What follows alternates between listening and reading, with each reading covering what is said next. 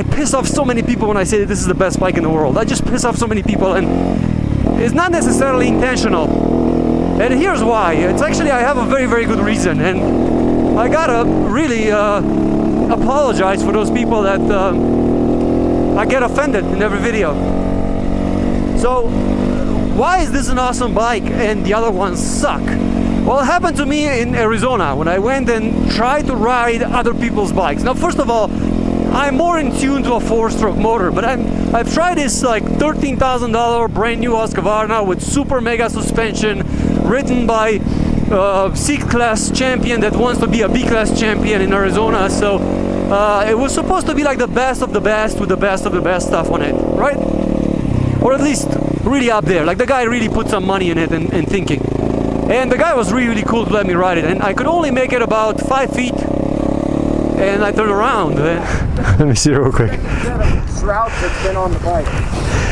Well, actually,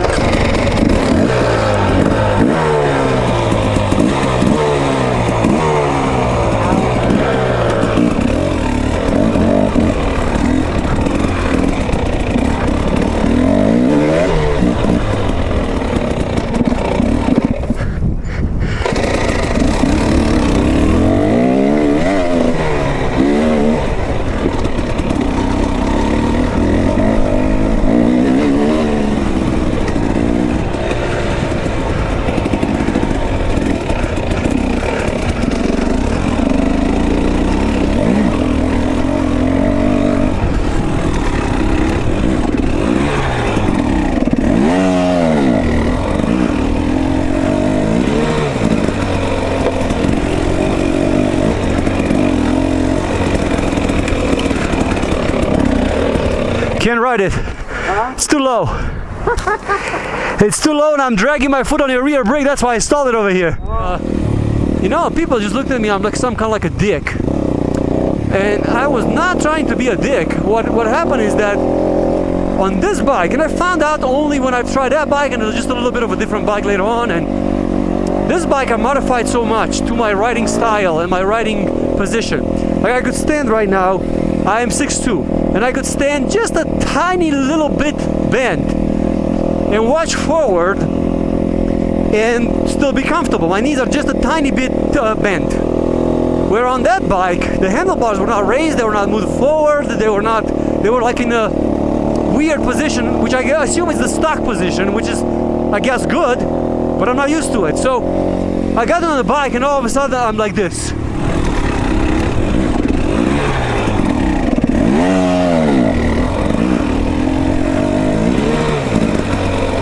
And I'm looking at the fender and I can't move my head high enough to compensate for being able to see. My foot is dragging on the rear brake because the brake lever is too high because my boots are different. And all of a sudden I realized that test drive this bike because I won't be able to give a proper test to it. The bike was not fitting me. It's like trying to get into a small car that you can't clutch. So I got on the Husqvarna 300, and then I got on the KTM 300, which was a little bit taller, so I could feel it, but then it was still a 2-stroke. Which one is this one? Same, it's a 300. Oh.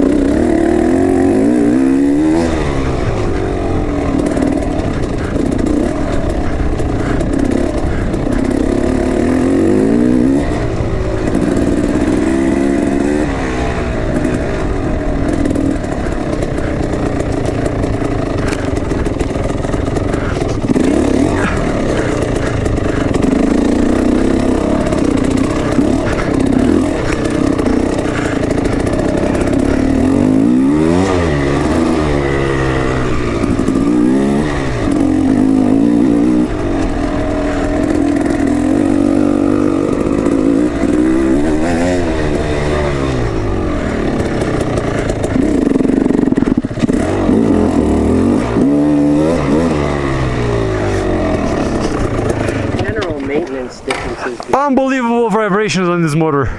Really? Holy crap! Yeah, I can't put my foot under your shifter. I don't know how you shift. Sucks. I have to pick my foot off the pegs and then shift. And then I got on a 4-stroke. Oh, starts nice. 350.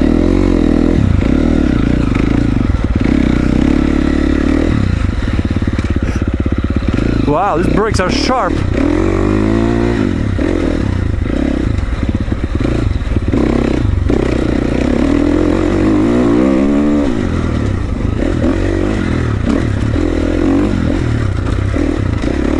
Man, this feels like, if you would not tell me it's a 350, I would think it's a 450.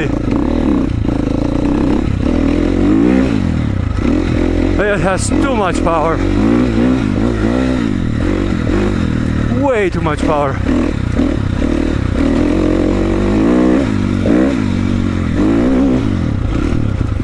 Much better. Mostly because, you know, it was a 4-stroke and I'm just so used to being a 4-stroke. So that was quite awesome. I just like 4-strokes, but it was not like amazing better, or it's just, you know, it's just a typical KTM. I would totally ride it. I'll tell you one thing, this is my favorite bike in the world, but if Trump decides to ban this motorcycle, make America great again, no more Japanese bikes, and only European, then I will switch to obviously a KTM at that point, right? Most likely. But the question is that it's a toss, it's a 50-50 toss. Will I go on a 350 or I go on a 2-stroke? Like, I like them both, they're both KTM, they're both kind of like the same bike. So I like the 350 for the range and for all the other stuff that it can do.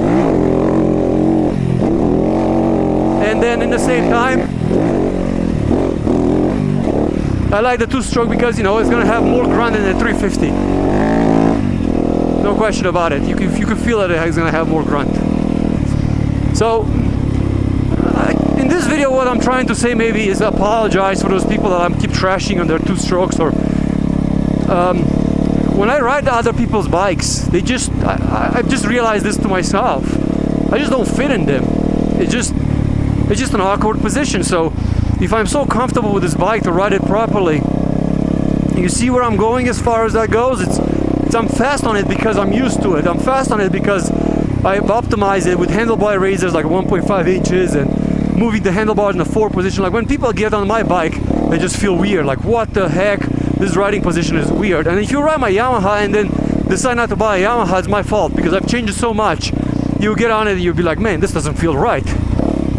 But in the same time, I feel the same way when I go on other people's bikes. So it's a toss. But with that being said, if I'll have to buy another bike tomorrow, I would totally get this Yamaha again. I know it's heavier. I know it has a couple of little things here and there. It has a couple of, you know, like the heavier, the no hydraulic, you know, all the stuff that people say that it's absolutely amazing, the KTM for. But still no contest. I'll still pick this bike. I wouldn't think twice. I'll pick Team Blue any day. Just for the fact that, look at the reliability that I have on this bike. It was raced, then sold to me. So they sold it to me after it was raced. And then I put 200 hours on it. And I'm still flying on it. I haven't done any repairs, no valve adjusting, no nothing. So I'm afraid the day that I'll have to do valve adjustment on this bike, I'm going to lose a lot of subscribers, because a lot of the people are telling me that I subscribe to the channel just because they're waiting to see how long the valves would last before I have to adjust them, because they are thinking about buying this bike and they just want to make sure that, you know, they're not buying a lemon. You're going to need a valve adjustment all the time because the 250 and all 250s are horrible. Well, here I am today, 200 and something hours, and it's still chugging along very nicely. So many water crossings. Oh, that was the wrong gear, man. So yeah, that's the story with me and the two-stroke drama, or any other bike drama. Because this guy in front of me, he rides a WR250F, which is the same bike as I do right now. And when I get on his bike, it feels weird. It's the same bike as I have right now, really. It's just a different kind of like model, but same bike. And it feels weird because I modified my bike so much that it doesn't feel like a Yamaha anymore. It feels great for me. It's a little bit of a higher handlebars, and people say, you gotta, if you raise your handlebars, you can turn as easy and you need to cut an inch out of the handlebars. Bullshit! You have to be like such a competition level before that really applies to you. That my favorite thing was when I was in Arizona and I was racing this C-class winner, right, that was switching to B-class, and I was trying to stay away from the dust as I'm trying to do right now. Like, I'm not really trying really hard to get close. And then one part of the trail was like less dusty, more rocky, so I was like pushing really hard, and all of a sudden I was riding his ass, and poor Rick was confused because all of a sudden, you know, I became from slow to fast, and he was like confused. And my favorite moment was when we stopped at the burger place, and I said bye to him, thank you for riding with me and all that stuff. And he came over and he looked at the back of my car, and he looked at my Yaris, and looked at the bike in the back of the Yaris, and looked at the bike, and he almost couldn't believe that this 254 stroke was racing him all the way on that trail. And when it was behind me, I don't know, because I couldn't hear him, he was on a two-stroke, but when I turned around, he was not there. Like, every time he told me, let me record you, I was gone in 60 seconds. It was just gone. So that's the point that I'm trying to make. You know, like, that's one of the pleasures of riding this bike. It's an awesome trail bike, and then I come over here and I could enjoy these trails with very, very good MPG, and it's mild on power and doesn't do unexpected stuff, and no stupid range on it like the KTM does, and I don't have to buy electron out of the thing and mix fuel, and that's why I chose the 4-stroke. And then if I want to chase a 2-stroke, it just makes it so much more scary for the people that ride a 2-stroke, and they just cannot understand why is this 4-stroke guy just right behind me, or why I can catch him. And this is not the first time it happened. And everybody says, well, it's 80% skill, 20% bike. And it's true. And it's true, and that's exactly the point. You'll have a overall better bike. Overall. Not shining at anything, but it can do it all. Instead of a 2-stroke that just has all the drama that comes with the 2-stroke. You know, so for me the choice was easy. So I know I make some people upset when I say this, because they think that 2-stroke is this holy grail. But look, just marching with one hand up the hill if I have to. No unexpected stuff. It's just flying. It's just flying. Okay, the dust seems to be gone, so let me put some speed on. Now that we got the nice part.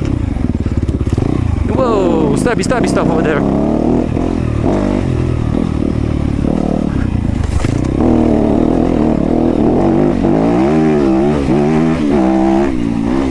This is my speed when I feel like riding.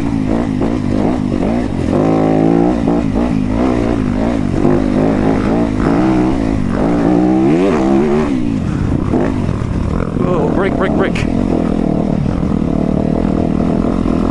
Thanks for watching. I don't want to crack my camera again, so I'm going to stay behind.